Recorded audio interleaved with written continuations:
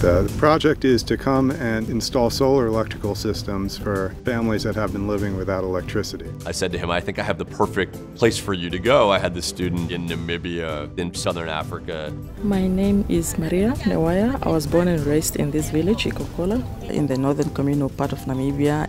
Maria was one of 100,000 students to enroll in Professor Michael Goldberg's online course. The two met last summer when Goldberg came to Namibia through a Fulbright fellowship. Growing up in the village, I know how people suffered. People don't have access to power. They don't have any source of light in their homestead. They use candles, and at times it ends up dangerous.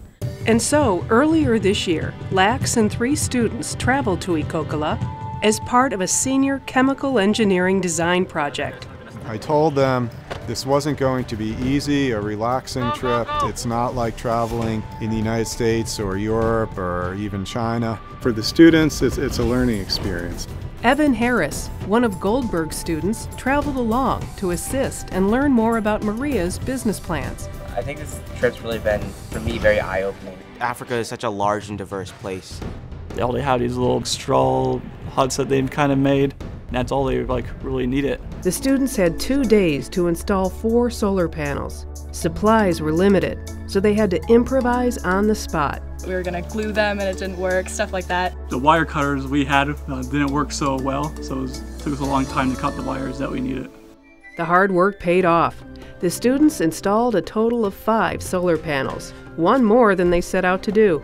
Satisfying moment, of course, is when the people come back to their place and they pull the switch down and the light comes on. I am very excited on behalf of my grandchildren because we finally have light in our house. We used to be in terrible darkness. I feel very good. I am very excited. The benefit of having solar panels is the safety. Like I said, we speak different languages. That's like universal. If you help each other out, you have a close relationship. I think it's very important for engineers to think beyond the traditional approach. The majority of businesses around the world look a lot like Maria's. They're service businesses based in a rural economy. The solar panels will brighten the villagers' nights and also charge their cell phones, which will offer access to the internet, and that will impact Maria's business ideas about helping local farmers find markets.